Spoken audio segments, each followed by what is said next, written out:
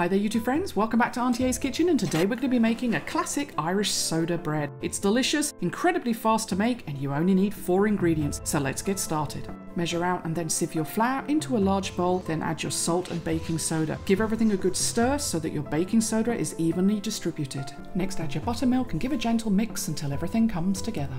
Then in the bowl, just knead a few times, folding the outside into the centre. As soon as you've formed a ball, lightly dust your baking tray and place the bread dough onto it, scoring a big cross on the top. Place into your preheated oven, 200°C for 15 minutes, then turn down the heat to 180°C for 30 to 35 minutes. When it's golden brown and it has a hollow sound when you tap it underneath, you know it's ready. Brush some butter over it, then let it cool completely before cutting a slice, then enjoy this with some Irish stew or some Irish butter and honey.